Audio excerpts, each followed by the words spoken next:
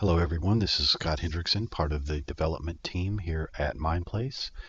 And today we're going to look at installing the driver for MindPlace products, specifically the Procyon and ThoughtStream, the USB devices, on a copy of Windows 64-bit, Windows 7 64-bit version. Some users have had trouble doing this, so we're going to walk you through exactly how to accomplish that goal. Now, we have to keep in mind when installing this driver, it's actually going to create a COM port, a serial port emulation that is part of the USB bridge that is inside of those devices, our USB devices. And we need to do this in a very specific order. Okay, so what you want to do is follow these steps in the exact order in which they're presented. It's very important to have a smooth install and to make it as easy as possible. So before you begin to install anything, the first thing you'll need to do is come to our support site at mindplacesupport.com to get the necessary software to install. Download the editor, download the driver program. So here we are on the index page of the forum. If you hit mindplacesupport.com, it will forward to this page. To get the software, we want to go to the home page here. And then we're going to go to our sections part here to get the software. Here on the support site, there's the documentations, the manuals, and the software. So we're going to hit software, and we're going to choose Procyon. If you were going to install the ThoughtStream, then you would choose ThoughtStream. We're going to get the Procyon software. You can see there's a driver file and there's the editor file. All right, so what we're going to do is download our driver, clicking that.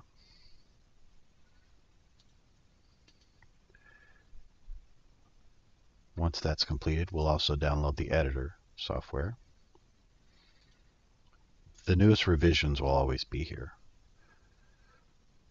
So that's all we need for now, and we'll begin the install. So I've downloaded the driver file here, and we're going to go ahead and install the USB driver first. That's the very first thing that we do. We do not have the Procyon plugged in or the ThoughtStream. Neither of those devices is plugged in,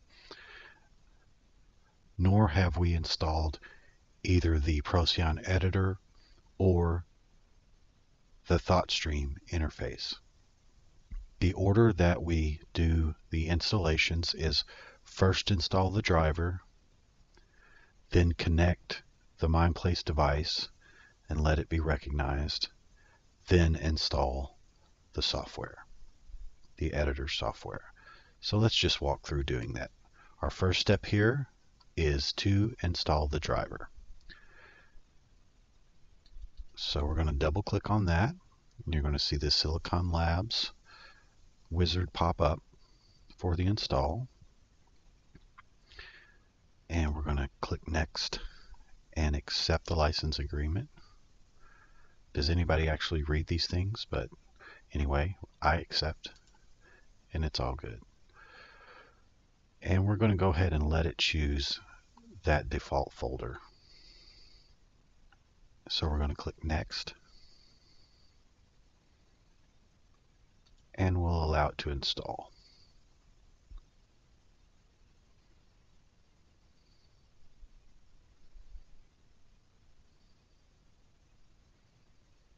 Pretty quickly. So it's going to launch the driver installer next. So this is the second phase of the install where it actually puts in the driver. And we're going to do that. And that happened quickly as well.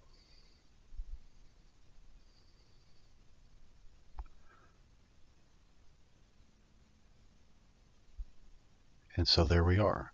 That's the first phase completed, where the driver is installed. So let's go over and have a look So now we're going to go ahead and plug in our MindPlace device. In this case, it's going to be the Procyon Mind Machine. Okay, so we plugged in the new Procyon Mind Machine, and the device popped up, and it installed the driver automatically as COM3. So as soon as we plugged in the USB device, it scanned for the hardware and found it. So everything looks good so far.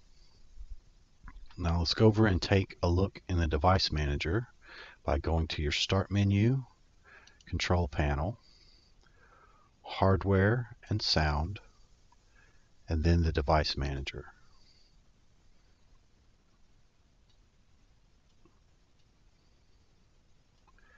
And then here under ports, COM and LPT, it will show us the driver. So everything is clean here. There's no warnings. And it looks like we're in good shape. Let's right click on that and let's get properties.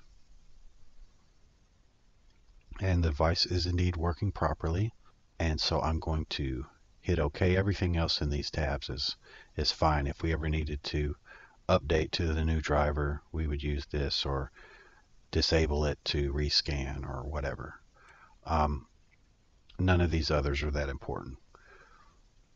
We can look at the advanced tab, but everything's fine here. Now, this is something that we do want to make note of. This has accepted, it's been recognized as COM3. So that's COM port 3. We need to make a mental note of that and realize that that's the one for use, because we'll have to select that in our Procyon editor. So we have our driver, everything looks good, and it's on COM3. So I'll go ahead and close out this. Okay, now the next phase is to actually install the Procyon editor software. So let's do that. Okay, so now we've properly configured the driver for the Procyon, and let's go ahead and remove the Procyon for now while we install the editor, so the editor can recognize it as well. So we'll unplug the Procyon from the USB port, and I've done that. And now let's go ahead and install the editor software. It's here on the desktop, and we'll go ahead and extract it. And we can extract it to the desktop as well.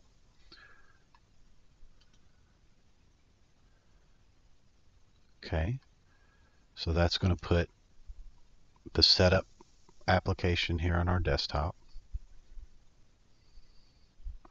and the files that the setup needs. So we're going to go through that install,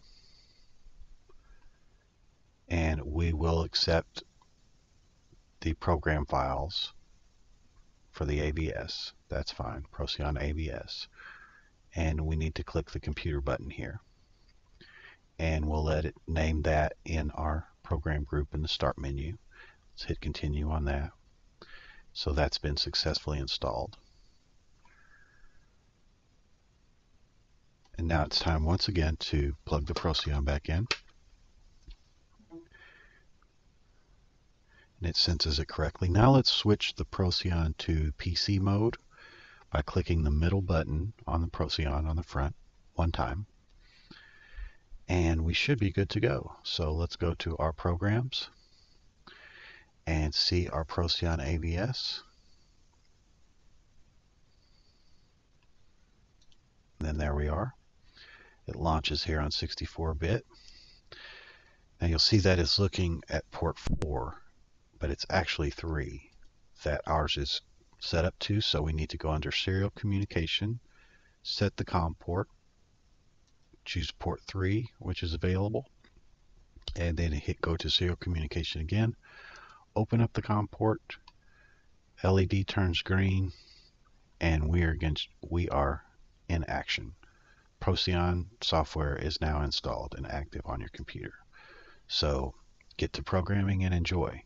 We'll go over some more videos later on some of the advanced features available in the editor and how to best use those. But that's all for installing the software. Just quickly out on the desktop, where we put our setup files, you'll want to go ahead and just throw those away because you still have the archive available here. You can back that up somewhere, maybe create a Procyon folder in your documents and put the driver and the editor. But anyway, that is it. Went pretty smoothly, trouble-free. On Windows 7 64-bit, we've now installed our Procyon and are ready to get to work. Thanks for watching.